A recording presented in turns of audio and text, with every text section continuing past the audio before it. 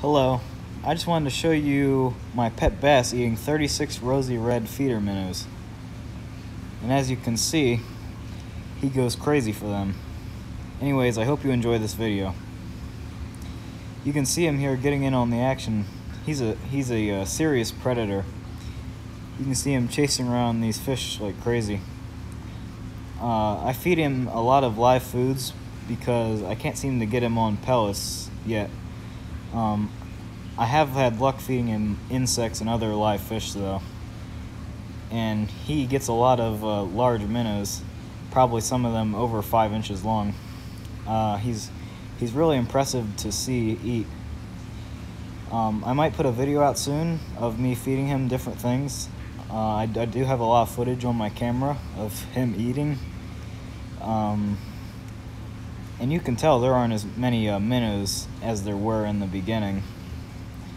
The red devils are also cleaning them up a bit in the background, you might be able to tell.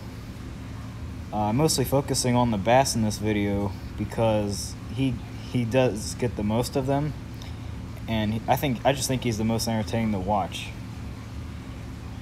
A thing you should know about this bass is I've only had him for 3 days now at the time I record this video. So he started eating right away, which is great.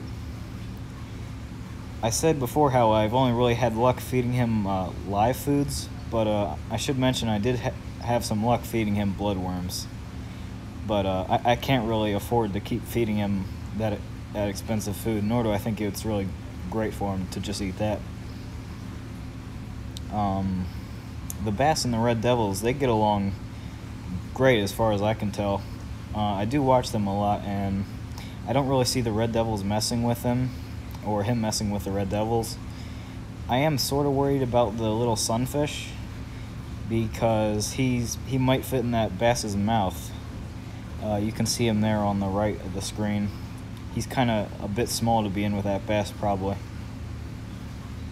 So yeah, he might be in a bit of danger. Maybe I'll move him into one of our other tanks. We do have others. We have like a 29 gallon with a Texas cichlid and some goldfish. We also have a 55, excuse me, the other way around.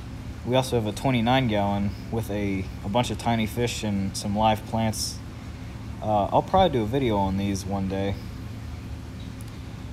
As for this tank here itself, it is a 360 gallon tank, so it's 8 feet long, 3 feet wide, 2 feet tall.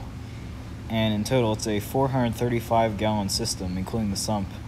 It's plenty of size for these fish, and they do very well in it. Anyways, thank you for watching this video. It is ending here pretty soon, so please do like and do consider subscribing, because that would help. It's just nice to know that people watch these videos. You can see the bass here just looking at me. He might be one of my favorite, well, he might be my favorite fish, although I've had the red devils longer.